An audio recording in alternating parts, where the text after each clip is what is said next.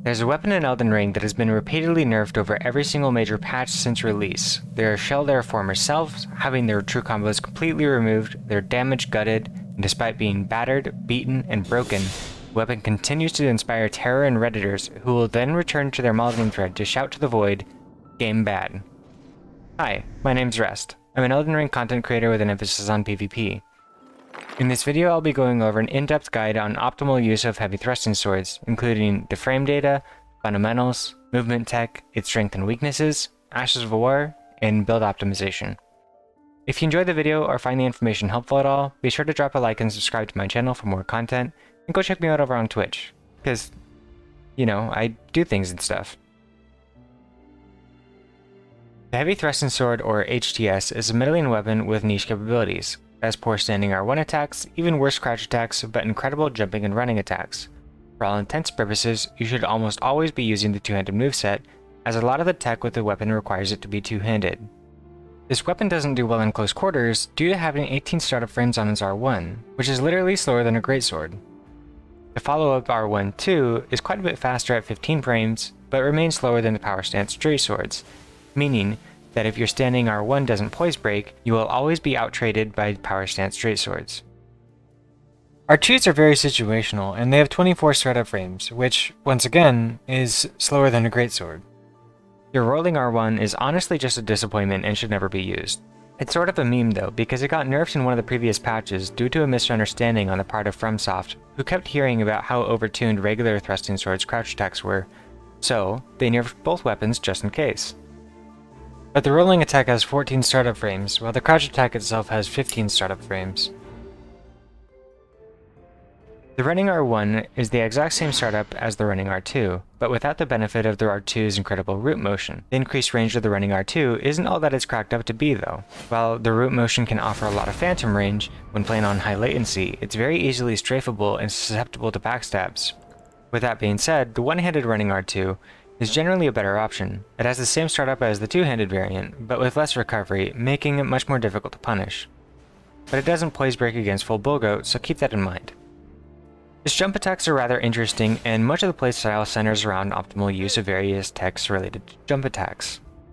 The JR1 has only 11 startup frames and 4 active frames of the attack. This is by far the strongest move in the kit, and has less recovery frames than its standing attack. The HTS comes with a unique R2 cancel similar to curved swords and thrusting swords, which allow you to cancel out of the R2 attack into a retreating attack. The attack itself has an 8-frame startup after the initial R2 charge, and it can be a great tool to counter someone who's trying to whiff punish. This attack is actually bugged on the Godskin Stitcher and only does 83 poise damage. This is not the case for every other heavy thrusting sword, which does the correct amount of poise damage. So great, you've got a bunch of numbers, and now how do you use them? The HTS relies heavily on a style of play that the community has coined as bunny hops, which is the utilization of instant momentum jumps in order to maintain sprint speed while jumping, and disguising your animations with your movement. It's similar to wave dashing, but with less goblin and more rabbit. The thing that makes b-hop so fundamental to the playstyle of the HTS is a combination of both the 11 startup frames and the 4 active frames of the hitbox. A jump attack with an HTS is a mix-up of its own. The startup of the attack is incredibly fast, and pressures an opponent to roll in order to get out of danger. But if the attack is delayed to its landing frames, it becomes a roll catch. Add on to that, if the opponent delays their roll and rolls expecting the delayed attack, the HTS can then roll catch with an empty jump into a running R2. This inspires a deadly game of rock, paper, scissors with your opponent, and your job is to condition them into reacting the way that you want them to. One of the biggest mistakes that people make when playing with an HTS is playing locked on to their opponent. This weapon generally has terrible tracking on all of its attacks, but if you take a side-angle view of the hitbox during a jump attack, you'll notice that the tip of the weapon points up, and it's very common for someone to simply crouch and avoid getting hit altogether. To avoid this, you have to angle your camera down in order to connect your hits, otherwise you'll be swinging over their head. If anything, it's best to only lock on at the last few frames of your attack to ensure that the attack connects. With being unlocked, you can rotate your character a full 180 degrees with the delayed jump attack, and stop someone from running you down. There's a few weapons in the game with the unique feature of having increased mobility within certain frames of their attack. Great Spear JR1, Serpent Hunter Crouchpoke, Colossal Sword Crouchpoke, Offhand Thrusting Sword all have the ability to sweep their hitbox, giving them horizontal coverage during their poke animations. HTS has this in its jump attack, more so the JR1. The JR1 is unique in that it has 4 active frames of its hitbox, allowing you to sweep the hitbox almost a full 360 degrees, something that other weapons can't achieve. Timing is precise for you to effectively sweep the hitbox though, and it starts as you come down from the jump, into the landing frames of your animation. As long as you sweep the hitbox during these frames, your hitbox will be active wherever you see the white trail leading behind the weapon. A backwards jump can be performed by starting locked on, move the direction stick down, jump, then unlock. If you angled your stick to the left or right, then your character will jump facing away from that direction. A reverse jump can be performed by starting unlocked, moving away from your opponent. Jump, then flick the direction stick into the opposite direction immediately following the jump. If you change direction too late, or you lock on before you've secured your direction, then the reverse jump will fail. An instant momentum jump allows you to maintain sprint speed with consecutive jumps where you might otherwise get a short hop. You can perform an instant momentum jump by holding block and sprint as you land. As your weapon shifts back into the block position, press jump again. If you press too early, your jump input will be eaten by the block animation, but it's still faster than sprint jumping normally.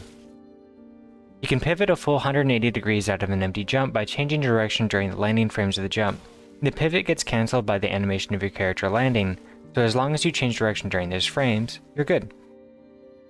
Neutral is the space between you and your opponent that determines who gets priority on their attack based on several factors like weapon range, poise, hyper armor, health advantage, and latency. Before the fight even starts, you have to consider the matchup you're facing. Only your R2s will poise break someone with over 125 poise, or if someone is using a weapon with hyper armor. And your sending attacks will always be in disadvantage against fast weapons since your attack speed is so slow. Keeping count of your opponent's poise is extremely important if you want to whiff punish with R1s, otherwise you'll be confined to using your jump attacks and R2s. Out of neutral, it's important to begin to condition your opponent to reacting to you in a certain way. You can decondition them with empty jumps in order to get them comfortable with the idea that you tend to jump without going for an attack, reducing their reactivity to when you jump at them. Thus begins the game of rock, paper, scissors, where you start to mix up the timing of your jump attacks to either hide your jump, delayed jump attacks, or landing running R2s.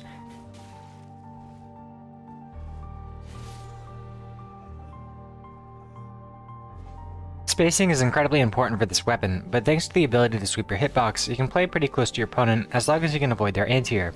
Strafe jumping is a form of unlocked movement where you can jump diagonally from your opponent to avoid getting hit by the natural moveset of the opponent's weapon. Against most weapons, you'll simply never be able to jump out a hit stun, but you want to be close enough by the time that you land that your sweeping attack will connect with your opponent. Something that can make this a lot more reliable is backwards jumps, which can turn your character around so that you don't have to delay your attack and risk your opponent anticipating the strafe.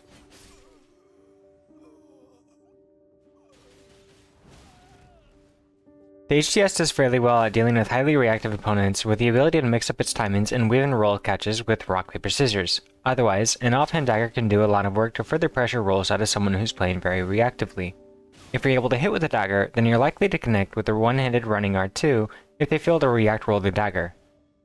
The best dashes of the war for the weapon are the ones that generally help it deal with the lack of pressure that it has against aggressive poise monsters. Things that have a guaranteed poise break or provide hyper armor greatly support the weapon. Storm Stomp and Flaming Strike are good for opponents with low poise, with pseudo combos available to help set up for these ashes. Chilling Mist is a great option as a roll catch with the added bonus of hyper armor, and is probably one of the best ashes for the weapon. Ratchets of the Mist is a great option to give you immediate access to your jump attacks, but can be easily punished if your opponent has access to anti-air on their moveset. Windstone Phalanx can help you set up a frame trap if you can position yourself well enough by either guaranteeing that you hit through the stagger of the Phalanx, or you roll catch with R2. This is risky to set up though, as the cast time is quite long. Cragblade is probably the best Asher War that you can use against someone with high poise, guaranteeing a poise break on someone that might otherwise tank or hit. The HTS is a unique weapon that can run a number of different build options and still be quite viable. The Bloody Healess with an offhand Occult Wakizashi can be incredible in an arcane build, but every other build favors the Godskin Stitcher. With that being said, a pure Strength, Dex, or Arc build are optimal, running heavy, keen, or arcane infusions respectively. Meet the base requirements of the weapon, get 60 vigor and enough endurance to be able to carry your maximum equip load, and pour the rest of the points into whichever build type that you want to invest to. Strength and Dexterity result in pretty much the same outcome, but Dex is generally considered better, just for the access to higher damage when one-handing, so that you can make more effective use of an off-dagger. For talismans, I'll likely have a full guide on optimizing your talisman loadout coming out in the future, but specifically for this, Spear Talisman is a must, and you can choose between Claw for consistent damage or opt for Exaltation Talismans if you plan to run a status. Poise is less important here since you aren't looking to trade a whole lot with this weapon, but it can definitely make life a little bit easier for you if you run Bulgut's Talisman. The HDS is in a very weird place in the meta. It doesn't have the damage, poise damage, or speed required to keep pace and competitive on paper, but with utilizing the various techs that the weapon benefits so greatly from, it continues to hold its own despite its flaws. It can be a very difficult weapon to make work, but when you can put all the pieces together, it becomes an absolute nightmare. For me, I find it the most fun weapon to play with, requiring strategic positioning, mix-ups, mind games, and technical movement, and when it pays off, it's incredible. I hope this video was helpful to some of you, and maybe gave you some insight on what you can do to improve your use of the weapon.